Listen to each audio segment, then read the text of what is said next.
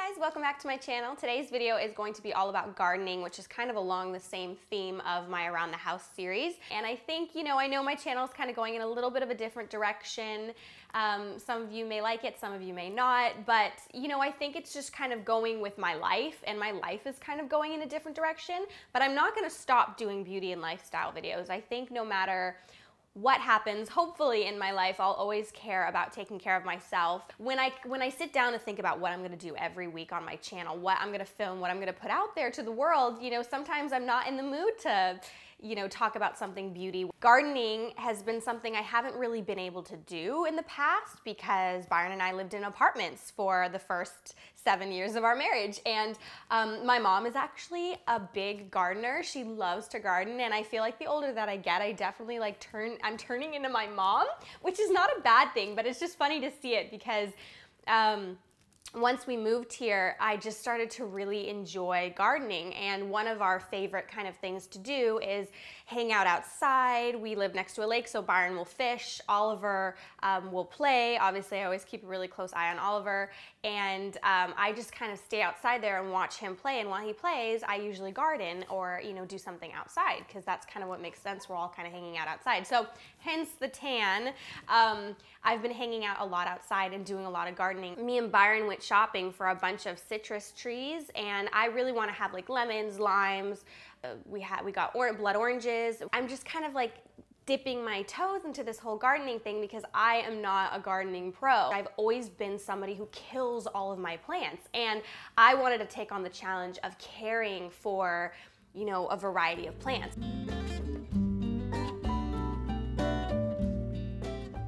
I don't have tons and tons of space to garden, so where the majority of my space comes from is the side of the home and then potted plants, which is what I'm gonna do because I have a very large patio that's kind of empty. And as I've been kind of looking at landscaping and designing the exterior of my home, kind of, the patio area, I'm finding that I'm able to fill up the empty space with plants, which is really nice, with potted plants.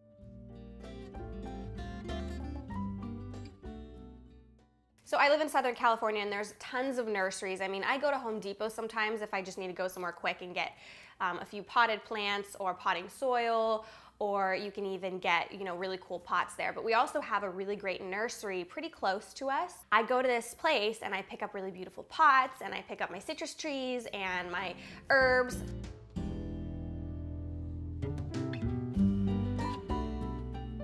So Byron has a little herb garden that he uses for his videos, and I'm sure most of you know that my husband has a cooking channel. It's actually more popular than mine. He blew up, which is awesome because when he wins, I win. So that's good. But anyway, since he uses a lot of herbs for his channel, he has an herb garden. And so he kind of takes care of the herb garden.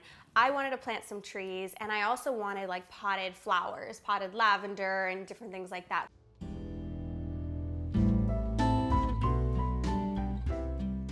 Now there's a few DIYs that you can do that I'm learning when it comes to gardening, because you have a few things that you're worried about. You have weeds and you have bugs. I'm making a DIY bug repellent, which it is repelling. It is with garlic and mint and cayenne pepper and lavender, and it does not smell good. So you want to keep that outside near your plants because it does repel bugs. And then weeds are something you have to be concerned about, and obviously making a weed killer, it's really easy. You can make a do-it-yourself one. Those two things can really kind of help in the beginning process because bugs and weeds kind of get in the way, and then it's hard to find something that's natural to kind of repel them.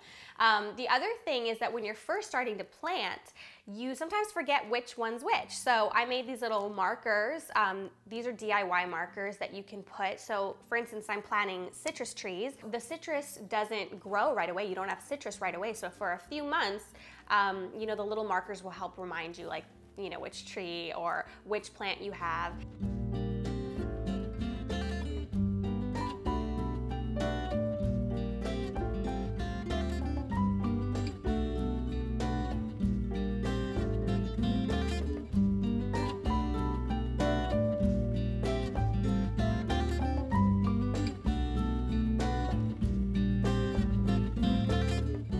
Another great tip is to make a watering schedule. We are in a drought right now in California, so I have to reduce my water, not only taking showers and kind of being mindful about how much water I use, but also with my plants. You know, I'm either buying fruit that is being watered, or I can, you know, be mindful of the water I'm using and kind of grow some of my own vegetation so that I don't have to buy it from the market. So I'm saving money and hopefully in the long run saving water. So creating a water schedule so that you don't overwater, so that Byron doesn't end up watering when I was supposed to water or whatever. Creating a water schedule is great. And if you start having more and more plants, you do need a watering schedule to remind you which plants need watering and so on and so forth. So I had a lot of indoor plants when I lived at my apartment because I really liked it. And you know, some plants, if you do some research, can filter the air, and it's actually really, really beneficial to have plants. I feel like not only do they make you feel happier, just because you have something living in your house. So I love to have flowers.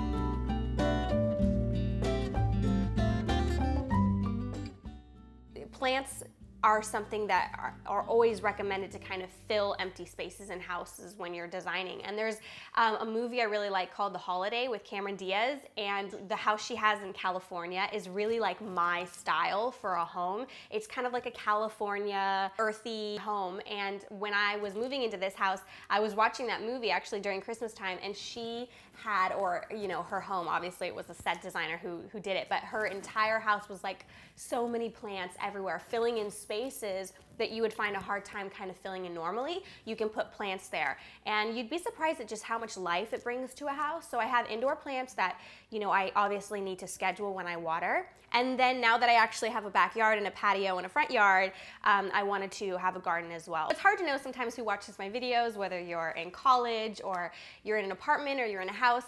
And I can say that I've been through all of those phases of life. Like, I've been a college student living at home with my parents.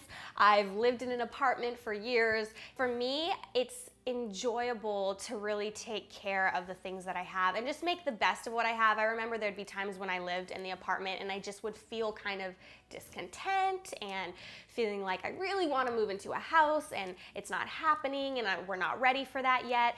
And so I would just try to make the best of the apartment, and I think adding plants and flowers and just trying to keep it clean and, you know, minimal, you know, purging when I need to, so that so that my house looks clean and happy and fresh, made me feel a lot better. And that's the same thing wherever you live. So I definitely recommend getting, if you don't want to do like a ton of plants, maybe just getting 1 or 2 and starting with that. And if you're the type of person who, like me, always killed plants, which trust me, I killed every single plant I ever owned, it's just a matter of kind of learning about it, and it's almost like taking on a hobby. And I think it just takes a little bit of kind of learning about your plant, and then you kind of become attached to it. Like, you really want to see your plants grow, you want to see them thrive, and when they're not, you want to figure out why they're not, and it just makes you feel happy to see beautiful flowers. And I just got some lavender, and whenever the lavender kind of dries out, I use that. You know, I can put it in like little pouches, and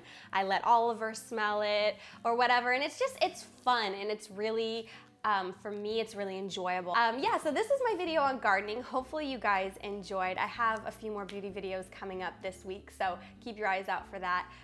Yeah, hopefully you guys enjoyed this video, and I'll see you very soon. Bye.